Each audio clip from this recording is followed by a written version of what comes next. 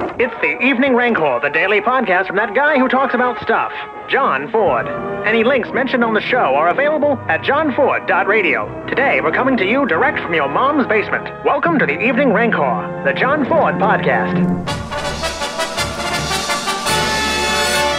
The show is on! johnford.radio.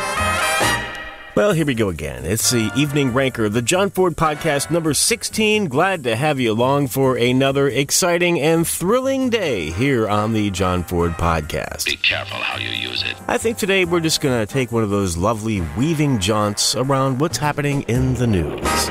N-E-W-S. And how the hell could I talk about news without talking about this, which just crossed the wires? Our long national nightmare is finally over. Either that or it's just begun.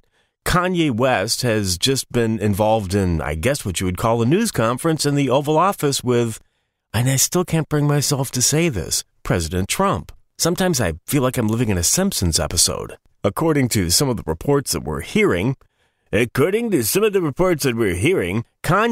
used the mother forker word in the Oval Office. Probably not the first time it's been used.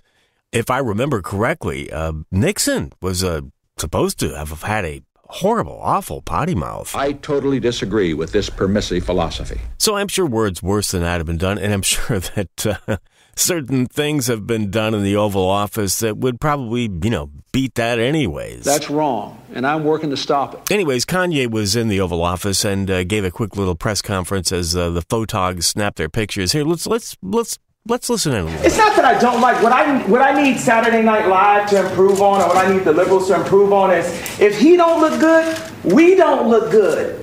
This is our president. He has to be the freshest, the flyest planes, the best factories, and we have to make our core be empowered. We have to bring jobs into America because our best export is entertainment and ideas. But when we make everything in China and not in America, then we're cheating on our country. And we're putting people in positions to have to do illegal things to end up in the cheapest factory ever, the prison system. We sure have come a long way from, Nixon and Elvis in the Oval Office, haven't we? I don't know much about Kanye West anyways, other than that he's popular and has a name that people recognize, and he does rap music. He was just dumb. Outside of that, I don't know anything about him. I sort of, I'm an old guy. I sort of missed that whole rap thing. I just never really got into it. It just, wasn't my thing. There was a couple of them I liked. There was a band called the Disposable Heroes of Hypocrisy. I thought they were kind of interesting. I don't know Kanye from the Man on the Moon. You're so weird. Kid Rock also went into the White House today. I guess he was there as well. On his way in, this is kind of amusing. On his way into the White House as he was walking through the vestibule, as it were, into the Oval Office, I guess somebody from the press pool, shouted out, should the president fire Sessions? And Kid Rock said back, I don't know Kid Rock either from the Man on the Moon. I mean, he just, looks like he'd be one of my redneck Southern relatives. But outside of that, I just don't know his stuff, man. Heck. Anything that's beyond the contemporary of Blind Lemon Jefferson, I really don't know much about. So anyways, they asked him if Sessions should be fired, and he shouted back, no, he should fire you. I mean, the world is so bizarre, man. We've got this reality show president having rap stars and pseudo-rock stars coming into the Oval Office to give him advice or whatever, so that he looks contemporary, I guess. It's just a bizarro world, man. Outside of that, I just don't know what to say about it. Other than the fact that I feel sometimes, and maybe you do too, that we've entered like this parallel universe. We've split off from what used to be reality and have entered this parallel timeline, which is completely and utterly bonkers. And in other news today, I don't know if you saw the story the other day. I think it was yesterday or the day before that I think it was at the Hollywood Bowl. It was in L.A. They had a hologram concert, and the hologram was none other than former traveling Wilbury, Roy Orbison. So you got to watch this 90-minute concert with Roy Orbison on the stage as a hologram. Now, news comes today that the next hologram concert is going to be, of course, I guess you have to do this with dead people, is going to be Amy Winehouse. What would be the point of doing it with live people? But there are so many no-talent live hacks out there that shouldn't be singers or superstars in the first place. At least Amy Winehouse could actually sing, right? And she has some talent. Really kind of skanky, but she had a lot of talent. You all ought to be ashamed of yourselves. Anyway, so she's going to be returning to the stage as a hologram. So if you never got the chance to see her live, you can now not go see her live again, but this time it will be a hologram of her singing, whose untimely death at the age of 27 in 2011 shook the music world. 27 seems to be the age when rock stars who go at it in excess seem to kick the bucket. I guess Maria Callas also was done as a hologram as well, but that's not really a rock star. The Winehouse hologram will be projected on stage in front of a live band that will accompany the voice from her original recordings. Well, then why not just listen to a CD and look at a couple of pictures? Seems to me that probably all this is about is being able to make a couple of bucks for whoever owns her royalties and rights. That's just me saying that because I never give anybody the benefit of the doubt. The Orbison hologram has played 15 dates in Europe and is currently on a U.S. tour of more than 20 cities. If you would have told these guys that they could be touring and making money for their families after they were long dead, they would have never, ever have believed it. According to the article from Yahoo.com, the Winehouse family will have final approval over the show.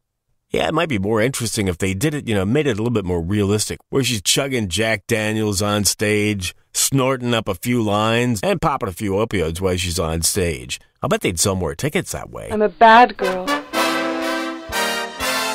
And now from the If I Have to Tell You Once, I'm going to have to tell you 173,000 times department comes this. Don't pick your nose. No picking your nose, and no playing with little Mr. Peabody. According to British scientists, there's one more reason you shouldn't pick your nose. You might end up with the pneumonia. According to this AFP story, the bacteria that causes pneumonia, a lung condition that will prove deadly if left untreated, that's right, is known to spread through airborne droplets, often from the coughs and sneezes of infected individuals. Parents, exasperated by their children constantly ignoring the pleas to get their stinking finger from up their nose, have finally found an argument to break the habit. It might give you pneumonia. How is this going to be an argument that's going to stop kids from picking their noses? I mean, kids think they're indestructible anyways. Probably the least destructible thing they're going to be doing is jamming their knuckles up their nose, for God's sakes. I would rather stick my nose in the deep fryer. When you're 8, 9, 10, 11, 12, 15, 16, you don't think anything's going to ever get you, much less sticking your finger up your nose. No. According to these British scientists, it was published in the Respiratory Journal of Europe. A group of adult volunteers had the bacteria applied to their hands, and I would imagine were told to shove their fingers up their nose. According to the scientist, it might not be realistic to get children to stop picking, poking, and rubbing their noses, she said, but for parents ensuring good hand hygiene. And as we know, the British love good hand hygiene. Johnny liked to use his hands too much. I like hands and fingers. And cleaning of toys and surfaces would likely reduce transmission and reduce the risk of developing pneumococcal infections such as pneumonia. Participants in the study were just as likely to get the bacteria in their noses whether they were exposed to wet or dry pneumococcus samples. Man, I just love saying pneumococcus. That's a lot of fun.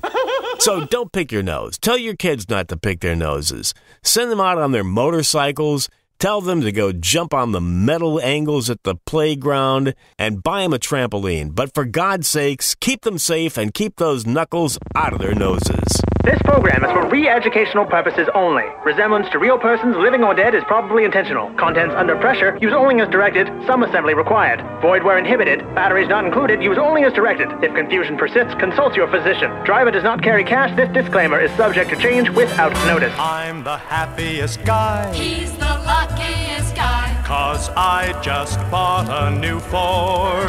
From a wonderful dealer. Wow, what a dealer! For a Ford or a fine used car. If we don't tap into all that nastiness out there, somebody else will. And then they'll be the ones getting the blowout ratings while we're sitting around doing responsible programming and getting 4 listeners. John Ford Radio. What a car, what a price, what a dealer, wasn't he nice? For a brand new Ford or a fine used car, here is the dealer, take our advice.